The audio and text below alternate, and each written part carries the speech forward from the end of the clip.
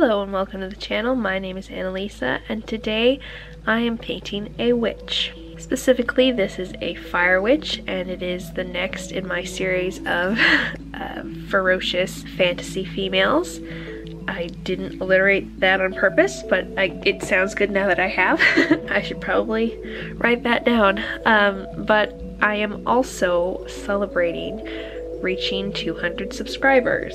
Last year around this time I had subscribers in the 30s after having been making videos for about 10 months. Besides low statistics, I also didn't get very many comments at all. I hadn't found the community really, either the art or bookish community. I only found a few people and I hadn't found a good way to engage with them, I guess, yet. So I felt fairly isolated. But then in December and then January of this year, I found people who would talk back to me, and people started watching my videos more, and I finally came more into contact with both the bookish and artist communities. And now I feel very engaged and sort of enveloped in this really loving group of people who are so encouraging and kind and positive. Artists who inspire me and bookish people who give me really good book recommendations, and also who just I enjoy talking to about books.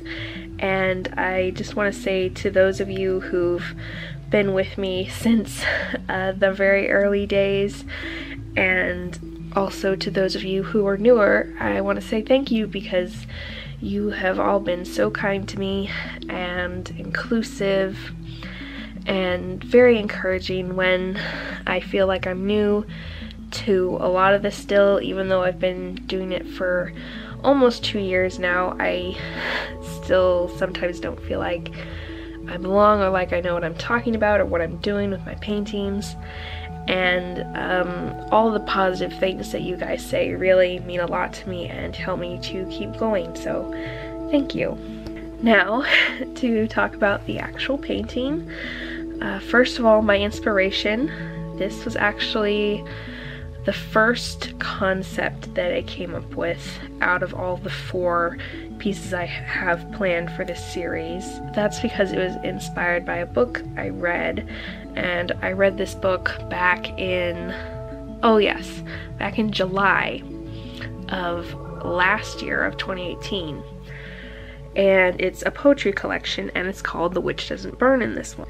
So The Witch Doesn't Burn in this one is by Amanda Lovelace, and I want to read to you one of her poems that is very specifically along the lines of this piece. It is called The Third Lesson in Fire, and it is: the lit matchsticks tumble, tumble, tumble their way towards us and stop dead just before the flames would lick hungrily at our toes. We squeeze our eyes shut, bracing ourselves for our violent end. The thick air reverberates with I love yous and we will meet again. But the only thing that follows is silence. We reluctantly pry our eyes open when we hear the match boys' infuriated shouting in the background. We would never dream of letting the match boys use us to hurt you, the smoke murmurs soothingly. Shh, don't worry. We will make them pay for this, it whispers again, wrapping its way up and around our bodies until we're consumed by a protective gray barrier. We use our combined powers to turn the matches around, and the match boys aren't fast enough for us.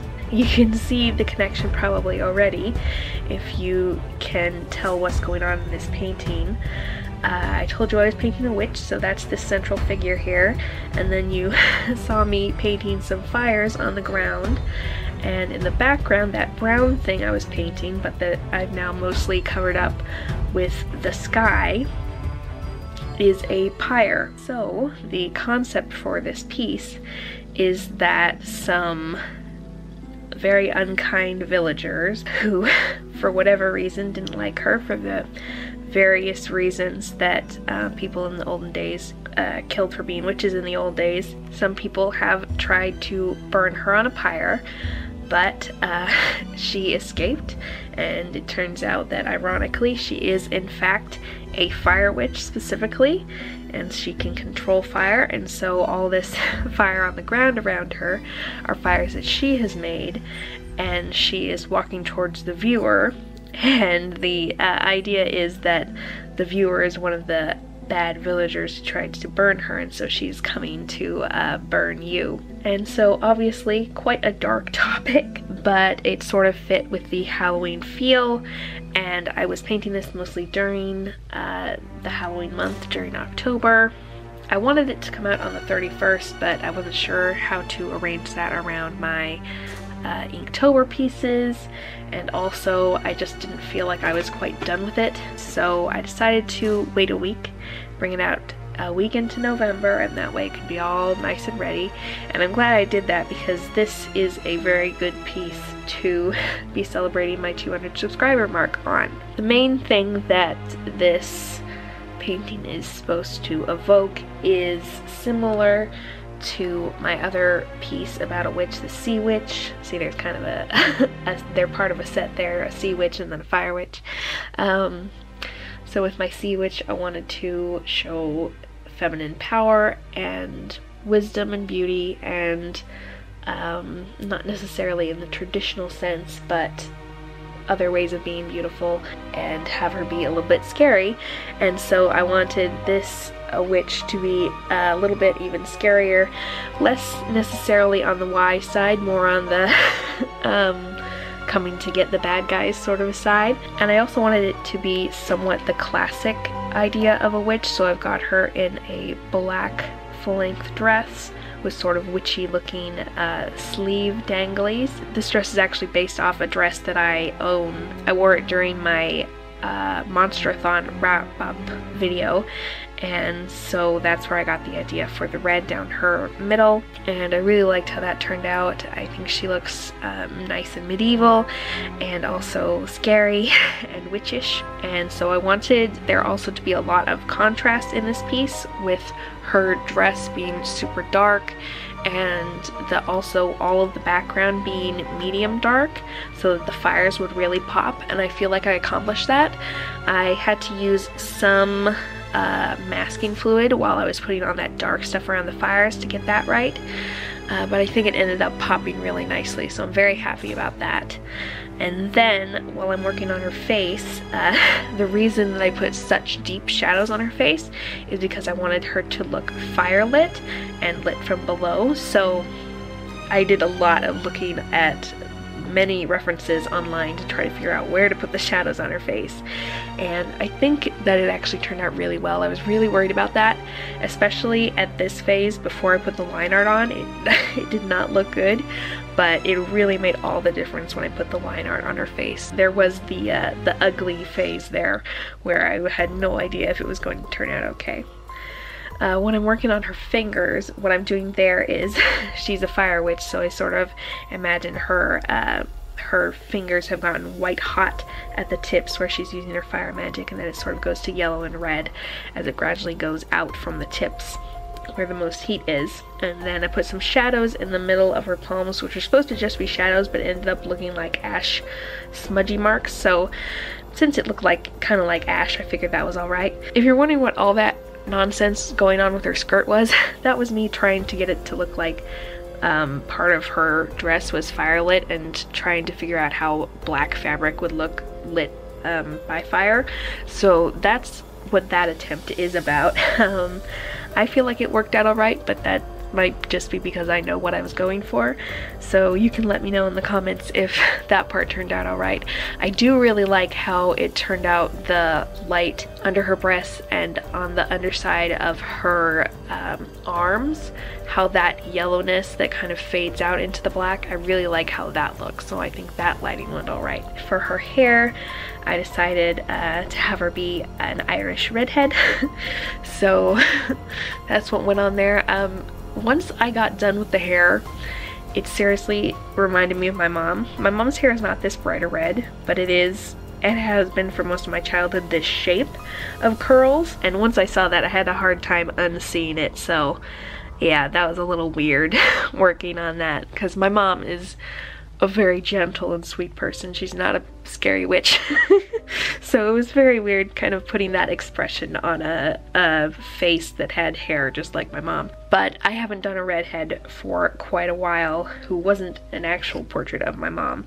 So I wanted to do a redhead, and I had a lot of fun making her hair. Oh, by the way, I'm not sure, I don't think I slowed down enough while I was actually doing it that you could see the case.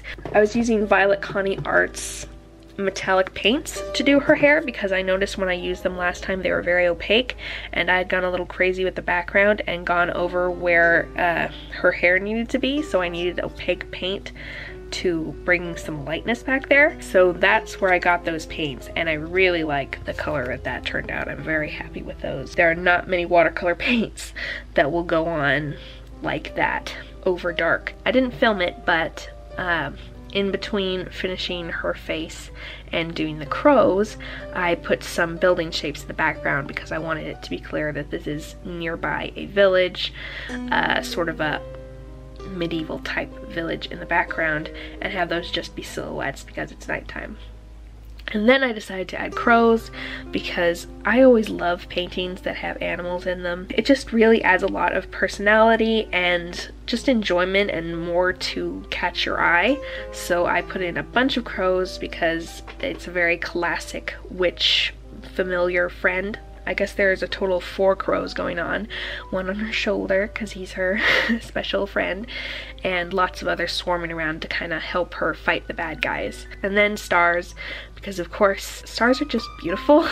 So I love putting them in my paintings, and that was so much fun. And I did that with a white gel pen because doing it with paint, even acrylic paint over the top, would be way more stressful and work and would not allow me to get as tiny dots. I really like having some tiny dots mixed in with bigger dots. So that went well, and then I used some more yellow on the undersides of some of the crows to make them be lit up just like her dress, though not as extremely, and then went over them with some micron pens to make them stand out from the background a little more, and some white gel pens to give them highlights and a lot more shape, because otherwise they were basically just silhouettes. So I had a lot of fun making this, and I am very proud of it.